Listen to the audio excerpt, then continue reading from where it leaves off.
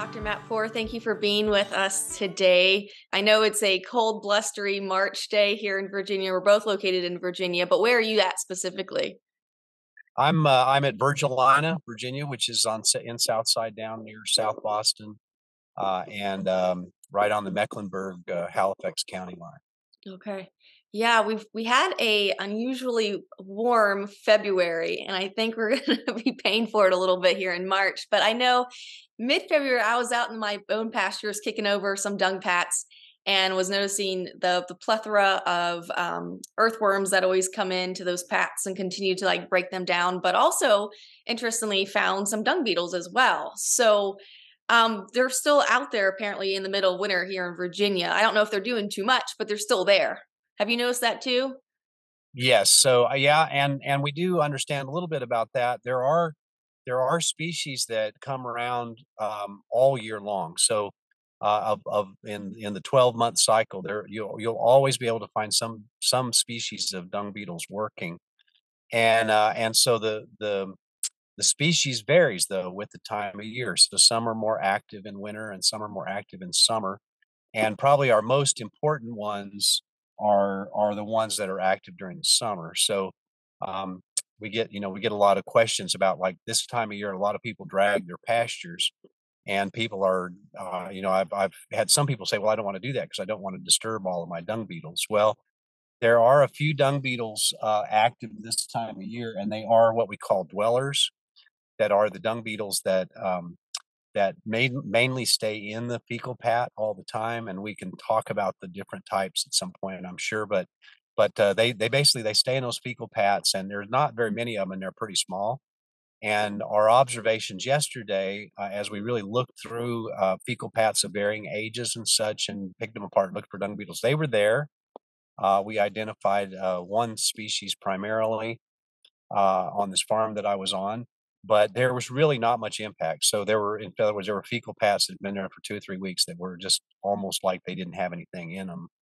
I mean, almost like they'd been undisturbed, and there was dung beetles in them. So in the summer, when we have other species that are dominant, the numbers are much higher, and you can see a fecal pat melt away in 2 or 3 days. So it's very the different beetles have different effects, but I think that also can help guide our management. So personally, I don't think you're going to destroy your population by dragging this time of year if you want to clean up those feeding areas and get the manure spread out and stuff to help grow more grass. I don't think that's going to undo any good that you've done having dung beetles. Whereas during the summertime, I would never drag pastures because we know that if you've got a population, they will take care of the fecal pats. And if you don't have much of a population, if you drag them every time, you're not going to have it won't develop. So um, I guess my love for dung beetles started about 20 years ago or so, and I didn't know anything about them. I actually, well, I knew a little bit about them. I had seen them on um, probably Nova or one of those public television shows on the savannas of Africa, rolling a big ball of manure around, and those guys are definitely the sort of the movie stars of the dung beetle world. And that's what I thought. That's all I knew about them. And I was a farmer in Virginia that had cattle and all at that time. Um, but I had a kind of an awakening the early part of my career where I realized that pasture management was really all about understanding the ecology and not and being connected: soil ecology, plant ecology, animal ecology, and that all includes all of the insects, and you mentioned the earthworms and all that stuff. And once I started studying that pasture ecology and realized what a complex ecosystem it really is, then I started at home looking for dung beetles. And I had a chance to work with this guy named Wes Watson, who still works at NC State, but he's a good friend of mine, and will retire soon. But the one thing Wes had in his CV was he'd done work with dung beetles. And so I was like, well, that's okay, that's interesting. So he took me out in the pasture. I said, "Well, we don't really have any at home." And he said, "Well, they're everywhere. So you just don't know how to find them." So he took me out and showed me how to find dung beetles. And then I went home and wow, they were everywhere. We had dung beetles and I just had been totally ignorant about that. So it actually was a kind of a uh, entry point for me to realize, oh my gosh, if I didn't know about those, what else don't I know about in this system? And so they're very fascinating for that reason. And one of the things that we found after we started, seeing them and realizing how to reliably find them and stuff, then in our workshops, which we do a lot of grazing management workshops with our program Amazing Grazing at NC State. And so we realized that all it took was basically the right manure pat with a lot of dung beetles in it. And once the students see that, they've got that same thing I had, that switch like, oh my gosh, this is the coolest thing I've ever seen. I mean, it's real common. And so people are like, oh, I didn't get a picture, So then we do it again. And they're, I'm sure there's people that think, oh, well, they've just got this setup. This must be a setup. This is too easy, So we do it. And again, and we say, "Get your cameras all ready," and the way that we do this is by taking a flat shovel and scooping up underneath the cowpipe, and when you do that, the dung beetles that are in there, the tunnelers, which again, we'll come back to that, but the tunnelers that actually go down below the fecal pad, they if they're in the pat, as soon as they're disturbed, they wanna go down. Their instinct is, "Okay, let's go to the holes," and they try to go down. So when you flip the shovel over, they're all right on the interface of the shovel with the fecal pad, Mm. and so hundreds of them, and people are like, oh, and so a lot of pictures are taken, and then people go home and they're like, okay, they go to their pastures and look for dung beetles, and once you get people going out and thinking about that, and they realize these dung beetles are there, then they think, okay, what else? This whole biology, soil biology, it's true. This, and so it's kind of that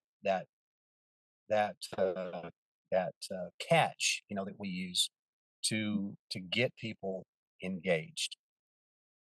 The other thing I'll add to that, and I don't mean to just go on and on, but children are fascinated by dung beetles, and so one of the things we have in the industry is we all need to get our kids interested and involved at a very young age in what we do. And because of the sophistication of tractors, the agrochemicals that are used, all of those sorts of things, a lot of people have pushed off getting kids deeply involved Mm. until they're older, and so I know I got hooked on farming at like 6 or 8 years of age, and I know now there's less kids are put on a tractor at 8 years of age. Let's just put it that way. And so we found that this dung beetle thing, the kids are really, really fascinated by it. And so we use that at youth workshops a lot, um, and they do once they see them, then they want to go home. They want to go out to pastures. They want to take a shovel with them and start studying soil health, which is the bigger picture, right? It's the dung beetles are part of that, a small part of that big thing call soil health. Wow. Wow, that's a great introduction into dung beetles there, Matt. And I've written so many questions down while you're just talking about all that. Just for our quick audience's sake, so that they know a little bit about what you currently are doing. You are currently working for NC State, right? That's right. I'm a professor of animal science, and I've been there for 32 years. I work beef cattle is my commodity of focus, but I work with again direct that amazing grazing program, which has been around for longer than me, but it's a great program, and it works with all species of livestock, um, uh, from everything from horses, sheep, goats, cattle, and then other more exotic type stuff. But we work with everybody that has pastures is our target audience, And the goal of the program is to get them thinking about this pasture ecology and becoming, becoming part of their own ecosystem and seeing themselves as part of something as opposed to being standing outside a pasture and thinking you have control. It's not like that. You are just part of that system and you Yeah, do what you. I love that the comment you made earlier is that we're all connected in this, and we really are. And I feel like currently nowadays we've become so disconnected, and I think that's a fairly common theme that's more and more put out there in the news and just in everyday life, that we're not getting outside enough. And I love that concept of taking the kids out there to dig through cow pies to look for dung beetles, because they are truly fascinating little creature. And if you've ever held one in your hand, you will understand how strong and powerful that little tiny thing can be. If you try to even keep your fingers closed when you're holding them in their hand, they will wiggle right through your fingers no matter how hard you try. But let's go back a little bit so that we can get a good basic knowledge of dung beetles. I do have a picture that I snapped from your research paper for NC State with dung beetles, and let me find it real fast, and I will share my screen so that you can see it also and maybe help explain it a little bit to us. So this picture I love because it's a great illustration, I think, that explains what you were saying earlier between like the dwellers and the tunnelers and the roller. So there's three different types of dung beetles, and these are all basically the dung beetles are categorized in several different genuses. Like there's like three or four genuses of dung beetles. Of course, they're all beetles, but all beetles that live in manure are not dung beetles. So that is kind of a little bit of a complication. But not every beetle you find in there is a quote true dung beetle. But of the true dung beetles, there's three categories. What's shown on this figure. Number one is the tunnelers, and they're the most important and the most abundant in many situations in terms of their total biomass. They tend to be a little bit bigger, some of them, but so what they do, and what you're seeing there in that diagram, is that they live in the fecal pat. When they enter the fecal pat when it's fresh, and they right away start tunneling underneath it, and so they tunnel down from 12 to 18 inches, just depending on how deep the soil is. They stop, I guess, when they get to rock or something, but they do go down about 12 to 18 inches, and they start to bury little balls of manure from the cow pie down in that what we call a brood ball chamber, which is marked as both A and C on this one are brood ball chambers, and then they they carry soil to excavate that chamber. They carry it back up to the top of the pie. So with tunnelers, a lot of times you'll see little piles of soil that are up on top of the cow pie after a day or two of the dung beetles working on them. So again, they're very important because those passages down into the brood chamber are pretty big size pore, and so that's very important in restoring macropore activity in the soil. Now, the middle one is called the dwellers, and dwellers often, many of them, our most abundant ones, are a little smaller than the tunneling beetles, which are, I'll just tell you a couple of names. Onthophagus taurus and Onthophagus gazelle are two of the tunnelers that we see a lot of in the summertime. Then of these dwellers, they're a little bit smaller. They live primarily in the cow pie, and they do lay their eggs in the soil right underneath the cow pie, but it's only 2 or 3 inches deep. So they're not creating those deep soil pores.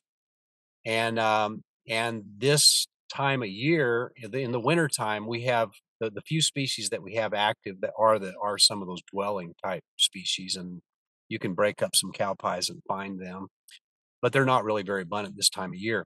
Now, when we get into the summer, there's a little one in this area across Virginia that's very abundant called Aphodius pseudolividus.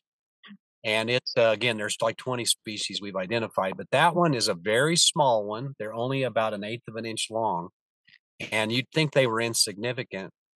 But when the population is high in the summer, they can completely shred that cow pie into nothing but sort of its loose fibrous components in just a couple of days. And it's kind of shocking when you see that, but it is true that these little dwellers are pretty darn important during the summertime as well. Now they have a special ability to highly aerate that cow pie and or whatever. I mean, or any other species as well is also target for a lot of these. But they do like cow pies, and that's where we normally are looking for them. Um, but they will completely aerate that, and it dries out in about 2 days, and it helps break the fly population up. So it's kind of a natural protection against heavy fly populations living through in those fecal paths. So a real active dung beetle population, which we have during the summertime. You get a lot of these deep pores made by the tunnelers, and then while they're moving on to another cow pie, those shredders or dwellers are just shredding up that cow pie and aerating it fully. So the third category that you see on the right are the rollers, and we do have rollers here, but they're relatively few. I think only one time in my whole career have I ever actually found a roller rolling a ball of manure in a pasture. And we know that there, like I said, there's some out there, but the relative numbers, we would find, tenfold the dwellers or the tunnelers that we would find rollers in a normal ecosystem. So hopefully, if everything's working good, they're all there and they're all working in concert and doing something with the feces that there is going to be beneficial to pastures. Now we know that there's some climate concerns, obviously, with the way carbon moves in and out of soils and stuff like that. Of course, we're all kind of studying on that, trying to better understand it. But one thing that we know about these dung beetles is they do aerate the soil better underneath those cow pies, and that typically can result in some benefits with less loss of nitrogen through denitrification. In other words, it helps to prevent saturated soils, which is a good thing. And so we know people are studying that, but it does look like there's some small, some direct benefits of dung beetles, and then the indirect benefits on pasture fertility and porosity and that sort of stuff are also really really important. Wow. Well, and I like to get more into what dung beetles bring to the table in forms of, or in terms of environmental aspects and financial. But before we head that way, I had a couple of questions that popped up in my head during the explanation of the three different types of dung beetles. And my first one was when you first were commenting, you were saying that not all beetles you find in dung pats are dung beetles. So how can you identify a dung beetle versus a different type of beetle if you're rummaging through your cow pies?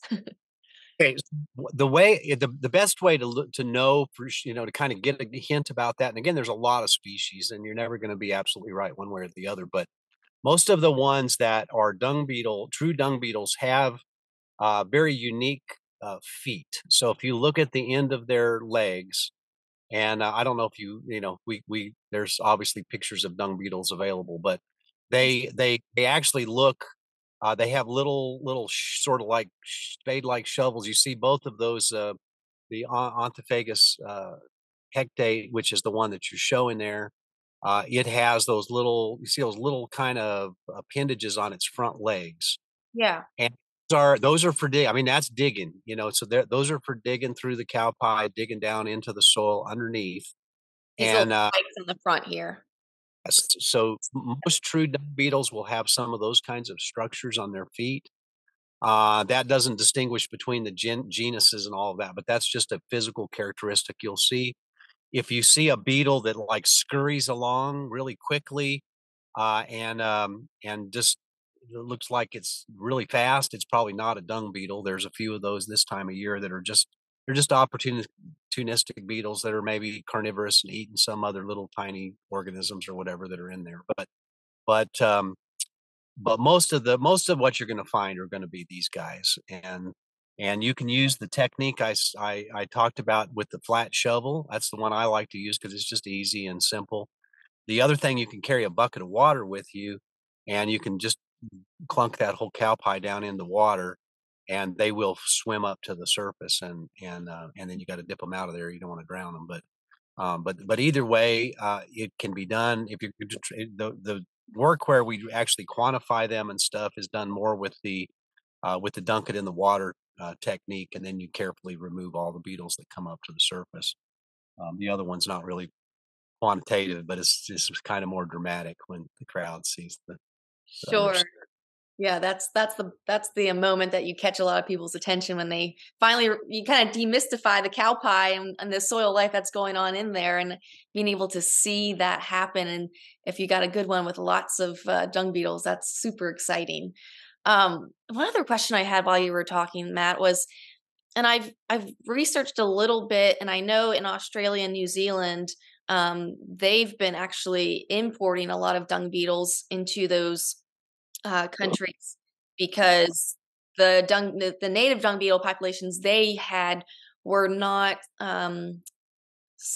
were essentially weren't interested in livestock dung, and they were more interested in the native species dung. And so that brings me to my question of, are most of our dung beetles that we have in this area, are they native, or are they from other places like Europe and Africa as well? Yeah, so that's a great question, and I'll tell you that it's both. We do have native dung beetles, and the important thing to understand is there are dung beetles. Dung beetles are something over the entire globe that have evolved to take advantage of animal feces. I mean, basically, that's their food. And so, because things are different feces from different animals are different. Like from a deer, it's very pelletized, like a sheep or a goat. Um, from like buffalo or closer over to where cattle would be and that sort of thing. So a lot of those native species evolved around just one or a few species of wildlife, and then most of them are opportunistic in that they will come into cattle feces if there's a lot of it available, but it's not like their preferred thing. So dung beetles were imported into largely in Texas and Florida, and this thing started because we found out learned the hard way that the heavy use of the dewormer ivermectin will have devastating effects on dung beetle populations. And I want to stress, I said the heavy use. And there actually was the development of a sustained release bolus for ivermectin at one time about 25 years ago. And that product, especially, it was a slow payout over like 8 months, and it would wipe out your population. And so we started seeing a lot of these native species had been kind of wiped out, and we'll see. We had farms where feces was piling up, and there was just there's no degradation. And we know now it's not just the dung beetles that were gone, but probably all of the soil insects that help break down manure. Obviously, unintended consequences like we run into a lot with these kinds of compounds. So basically, what one of the things was, well, dung beetles had um,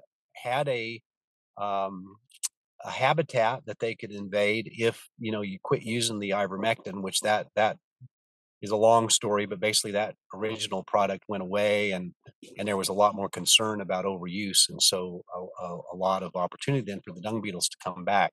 So there were some dung beetles of the genus Onthophagus taurus were first imported into Texas, I believe it was, and since that time, which was about 50 years ago, they have covered the entire United States. So they're very successful, and because again, based on the name, Onthophagus taurus, their choice species is cattle.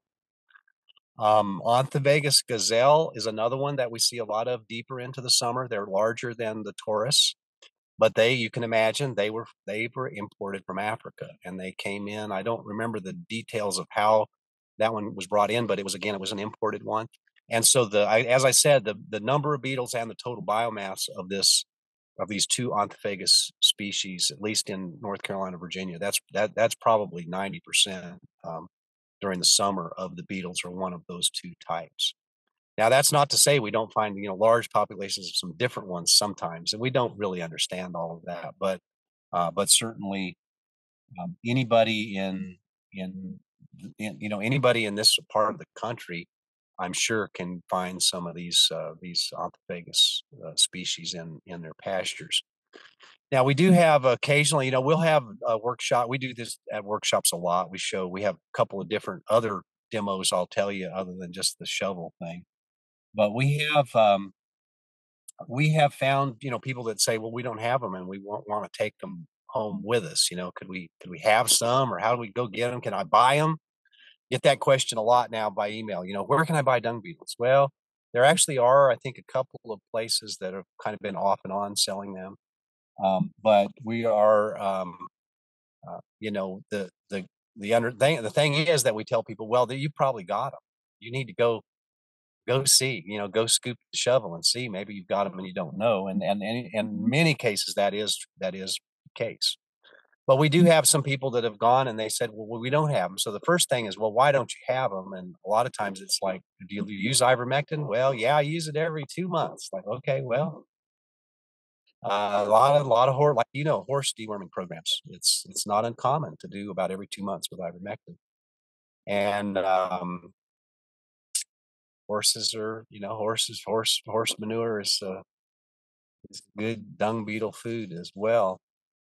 So we need to be thinking about those things. And so a lot of times maybe they don't have that. They'll talk about their different practices, but and some of them will take them home. And we know you can scoop up a good bunch of them out of a pasture and take them. And if you'll get them put out within at least an hour or so of that, you can have high survival. If not, you need to put them in a cooler and give them some air. And there's some things that you can do to keep them alive for a day or so. But so you could, if you know where there's a lot, you could bring some back to your farm. But chances are, if it'll support dung beetles, they're already going to be there. You just haven't noticed. Specifically speaking of, the ivermectin and the effects that it can have on dung beetles if you do use it heavily, um, I guess that kind of ties into my next question of give us a quick life cycle on what the dung beetle is, because I know the ivermectin probably hurts the larvae most of the dung beetles and not necessarily the adult beetles themselves, but the larvae. So can you walk us through from two dung beetles meeting on a cow pie, and I know some folks don't know that they fly, and that's how a lot of them get around. So can you explain that a little bit for us? Yes, so again, put yourself in a pasture in the middle of the summer when it's warm and moist, and when you hear a cow pie fall, go watch it. Okay. And you'll see, like, there'll be horn flies and stuff that like cow manure that'll be attracted to that. But you'll see these bigger flies or something start swarming in, and it's dung beetles. And so they fly, and they fly from the last pasture they were in, or if you're more continuous grazing, they fly around the pasture and they can smell that fresh manure, and that's their stuff. And so again, they're the niche of these tunnelers is to get in that real fresh manure and start processing it, because they're competing with those dwellers that'll come in and they start doing their thing up in the top of it, and they're all in there together. The as you say, I don't know how they get introduced and how they mate or whatever, but they do mate, and then they dig those tunnels down underneath the cow pie, and they start laying their eggs down there. And the larvae develop in about 4 weeks or so till they go to full maturity. And so by then, the adult dung beetles, they work on that manure pile until it's kind of used up. It gets to the point it's too dry and they can't work with it as much, and they lay that last egg down there and they pop up and they're like, okay, I got a time for a fresh cow pie. So they take to the air and they find the cows and they find that fresh cow pie and they land and do it again. So again, as you say, the ivermectin or other potential larvicides, and I'll just mention there's Alticid is one that's on the market that's a hornfly control, and then Clarifly. Those are the two that are most widely used. There is some research on those. Probably Alticid has a little less effect on them than Clarifly, but I'd say it's probably not enough research really to fully understand that. Anytime you feed through something that kills larvae in the feces, it's probably not good for dung beetles.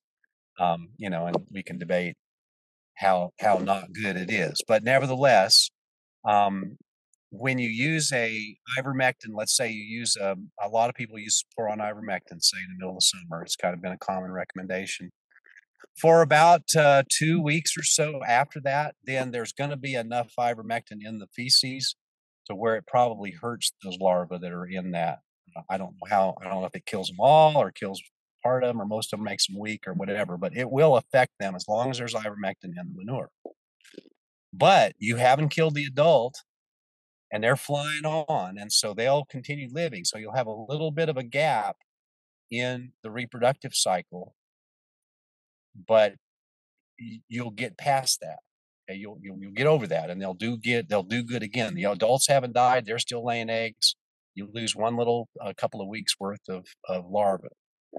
Now, if you go ahead and treat again, or say you're treating a feed through like a clarifly, for example, that's in there all the time, then you don't get any new brood, and the adults eventually run out of gas, and so you lose your population that way. So um, we, I again this I don't want to condemn clarifly because it helps a lot of people and it's not probably the worst thing in the world, but I'd say we don't understand it well enough and how we need to, do we need like with any kind of this kind of stuff, you need to withdraw it at some, anything you do over and over and over and over, there's eventually resistance. We know that with herbicides and everything else that we use. So probably some break from that, or maybe half the groups on your farm you don't use it, and the other half you do for a while, or so. I don't know how to manage around those kinds of things, but I do know that those anything that's a larvicide that feeds through in the manure is probably not a great thing to have. Yeah. Um, Yeah, and it's, just like you were saying earlier, all of our farming um practices and tools that we think is, if little is good, then more is better, and sometimes we just need to learn how to balance it out, obviously, and utilizing it every once in a while is not necessarily the worst thing in the world. But like you said, maybe take a break from it every once in a while, and if you're looking to promote your dung beetles. But let's go a little bit more into some of what dung beetles can bring to the table to farmers in terms of um, their financial aspects, and their environmental aspects. You'd already talked about that they're great, especially the tunnelers are great at aerating the soils, but they're also taking down, I don't know what percentage, 50% of that dung pat down into the soil where less nitrogen is volatilizing as easily if it was on top of the soil still. So why should farmers even care about their dung beetle populations? And is it enough to even, their financial benefits? Is it even enough to care about? yeah, so that's a great question and difficult one to answer, but that's okay. We'll deal with it anyway because it is what we all need to be thinking about. So you mentioned the benefits on soil aeration, and that's one of the big benefits. And obviously, that helps the growth of forages throughout the year. And so there's some benefit there. Whether it's a 10% improvement or 5% improvement or maybe not, maybe 1%. I don't know how much it affects, but it's positive. Okay.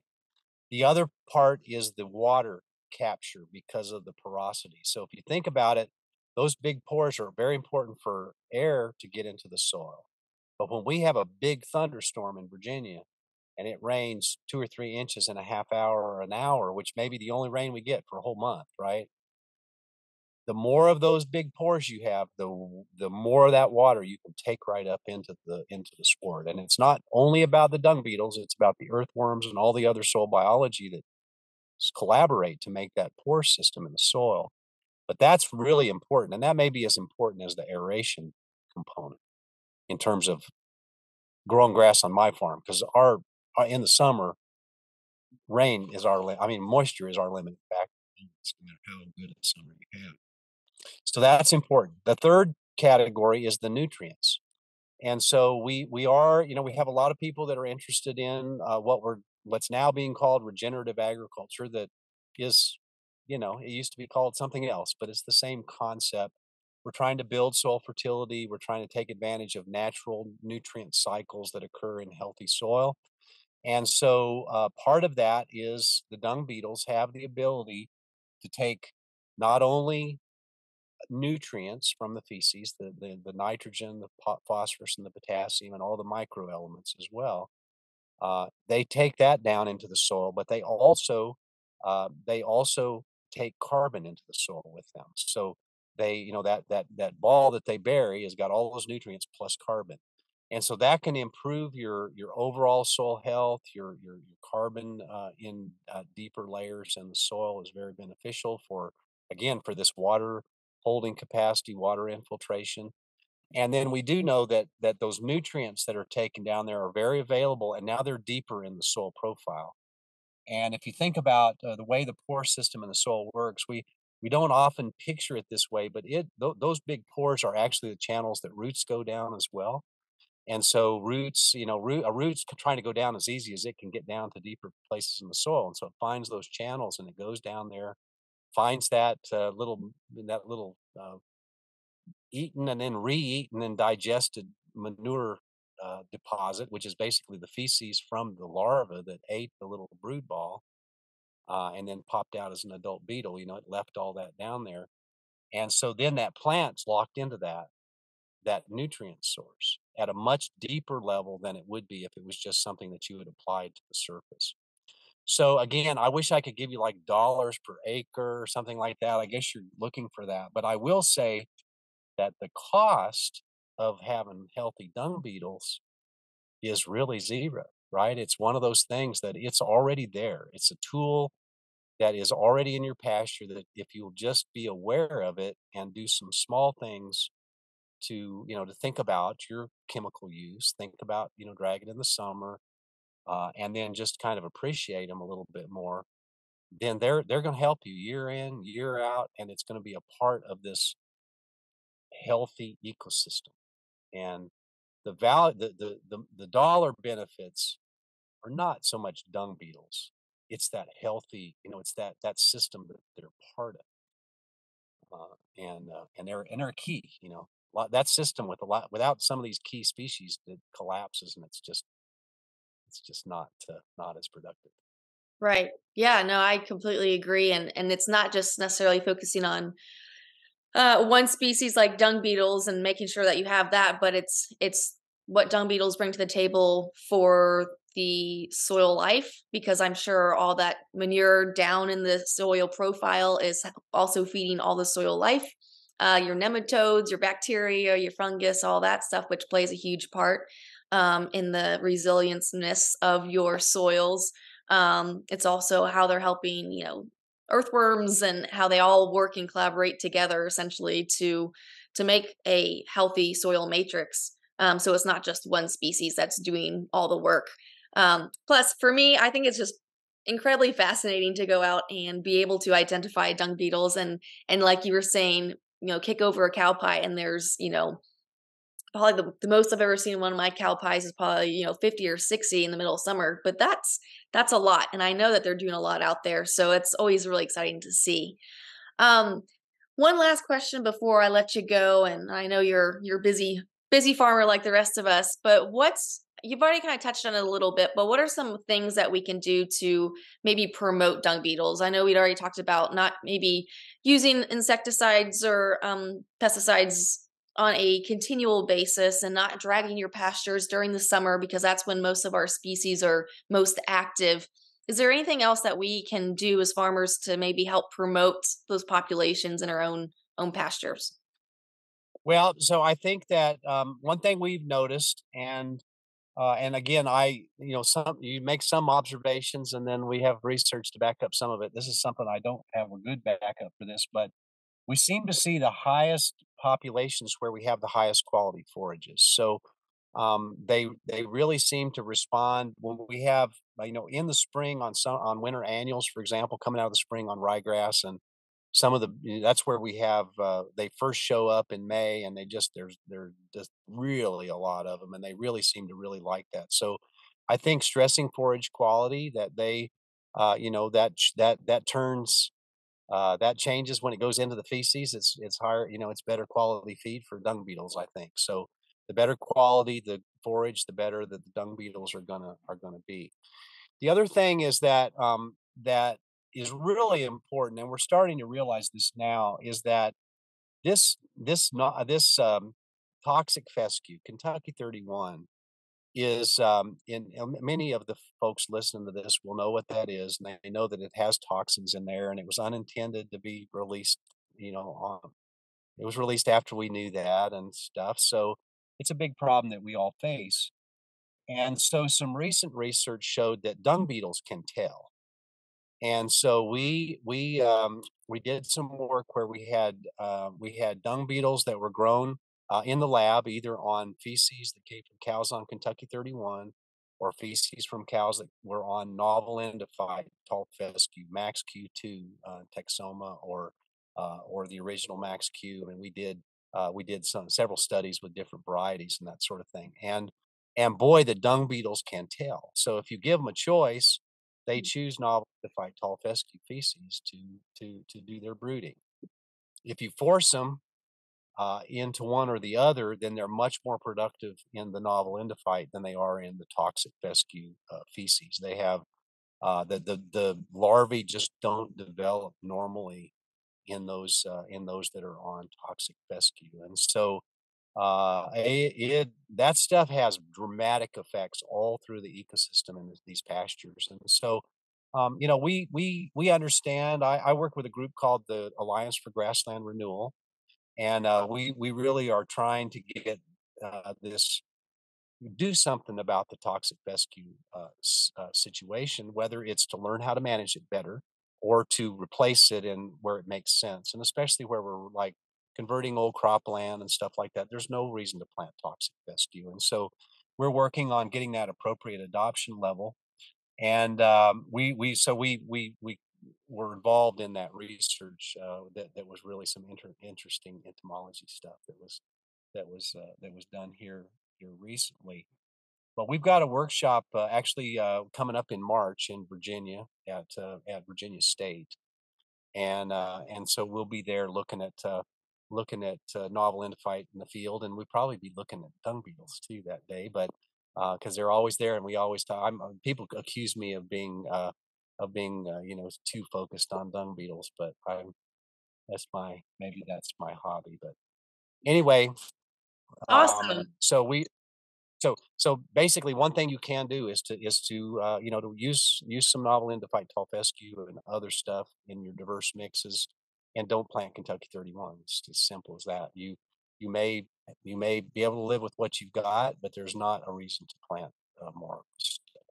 Yeah, that's super interesting. That wasn't even a thought that I've heard of about the toxic fescue. So it's not only toxic to cattle, it's also probably not the best for the dung beetles either if the larvae aren't developing as they could be if they were in different novel fescue. So that's interesting, and that's another push for not planting your K31 anymore. Well, real fast. I'll send you the paper on that because it Yeah, is that would it's be awesome. That would be awesome. You had mentioned that you're going to have a workshop in March for the Alliance for Grassland Renewal on establishing novel fescues in your pasture. Is the Amazing Grazing going to have any programs this spring or summer focused on dung beetles? Yes, absolutely. Yeah, so glad you mentioned that because we are doing our normal. We're out there. We're going to do a lot of educational stuff this year. Pandemic kind of was a lull for us, but we were fired back up here. We're going to be doing workshops all over North Carolina, and we are going to have an online webinar series in April that is going to be 3 nights in April. It's a pasture. It's called Pasture and Land Ecology webinar series, And basically, we're going to take the subject matter that we use for our national pastureland ecology course we teach for NRCS, and that'll be shortened a little bit to more of a producer target audience. And and that'll so we'll have I'll be speaking along with some of our my colleagues, Johnny Rogers that does a lot of temporary fence stuff, and Dr. Alan Franzlubers, who's a soil ecologist that works in soil health, and then we'll have also our horse specialist, Dr. Paul Siciliano, and a small ruminant specialist, Andrew Weaver. So we're going to have a great series, and then we're going to complement that. We'll have some workshops across the state, and we do some similar kind of programming with Virginia Tech and others as well. So that all ties together, and so that particular webinar series is going to be recorded and then offered later as a course as well. So if those, April's not the greatest time to get farmers in a chair, but maybe in the evening we can get as much of that as we can, and then folks will be able to go back and access this as an online course at a later date as they get the interest in it. So that's the thing I would say. We do for our workshops. We do a few demos in addition to the shovel thing, as I mentioned. We do have what we call a dung beetle bucket demonstration, and so this is where you take and you stand out there with the cows or the horses or whatever until you get the very fresh stuff, and get it into a bag so nothing can get in it. And then you find yourself whatever the dung beetles are that are there in that pasture in a good number, and you collect them, and I usually have them like in a styrofoam coffee cup with holes in it so they live for at least for a while. And then I take and I make a cow pie on the top of a bucket full of that's like mixed potting soil and sand mixed together, and I make a cow pie in each of two buckets, and then I release the dung beetles into one of the cow pies, and then cover both buckets with what's a we use the best thing we found to use is a weed control cloth that you would use like in your around your house or something to keep weeds from coming up through. It's got air can get up through it, but the dung beetles can't get through it. So we just put it and tie it around with like a big rubber band around the top of that bucket, and then we let them work. And and so, especially when we have longer term workshops, we have, our national schools a couple of weeks. We watch those every day. But if you're having a workshop out on your farm or something, you can set those up a couple of days before, and then open them up, and the no dung beetles, just like a cow pie, and the other side, you can really see the effects. And so that one I like that one a lot. We also then carry on with some groups. We will have those buckets and just let them work, and then about 3 weeks later, we will release the dung beetles, and then we'll turn them upside down and go through and look at the brood balls down in the bottom, and some larvae and stuff like that. So you can again, and that's a great kids activity there that they really like that.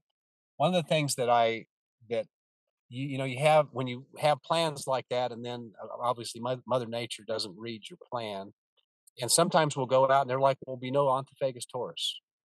For Mhm. some, we just see gaps in the population. Sometimes we can't find them, and so one time we had a situation like that. But I found at the horse farm we found some dwellers that were in horse manure, and so I collected a bunch of those dung beetles and got some fresh horse road apples, and gosh, within like 2 days they were completely gone. It was like this fluff in the top of the bucket, and the other ones were just, and it was more dramatic than anything we'd done with Onthophagus taurus. So those were one of the more more obscure dweller species, and they did that shredding thing, which you see that a lot in horse manure in the summertime. You see it just all of a sudden, it just like within 3 days it'll blow away, and that's what's going on. That's awesome, and I'm gonna have to try this experiment later on this spring or summer too, because that sounds it's a great visual, again to be able to be like, this is the comparison between dung beetles and no dung beetles, and so that again it helps demystify what they're doing out there. That's awesome. I love that. Yeah, the most sophisticated one probably, and then I'll shut up. But this told you it was kind of my hobby. But I had Yeah. one of my colleagues named Dr. Sharon Freeman that got into this, she built what she called a dung beetle farm, and it was like an ant farm you might have had as a kid. And so it's like a little extra large one, but anyway, she put the dung beetles in there, and then when they were done, she used like a thin plaster of Paris solution and poured it over the surface, and it went down into all the tunnels. And then she cleaned all the sand and stuff off of that, and we have that cast, and it just blow your mind, you know. So a lot of times we'll have the little dung beetle farm set up, and then we'll have this cast that she made from that same deal. And That is again, it's lots of oohs and ahs from. Yeah, I love that, I love that, that's so cool. Well, Dr. Poore, if folks do wanna reach out to you, or if they wanna find out more about these workshops or webinars that you've been talking about, can they go to NC State's, website online, or do you have an email address? Yeah. So NC State Beef Extension is your best way to get to our stuff. We also have our own webpage is the Amazing Grazing page under the CEFS program. So if you do CEFS and Amazing Grazing, you'll find it. We have a lot, like I said, there's a lot of resources there. I do have email like everybody else, and within reason I try to get everybody responded to, but we have a lot of traffic on that. But it's mhpoor at ncstate.edu. Wonderful. Well, thank you so much for sharing your knowledge today. It was above and beyond a lot of stuff that I've tried to research. It's really hard to research dung beetles, actually. I don't think there's a lot going on in the States, at least, with dung beetle research. And so, really happy and grateful and thankful that you have been doing this for quite some time and have quite the background and wealth of knowledge. So, really appreciate it. Okay, thank you so much. All right. Thank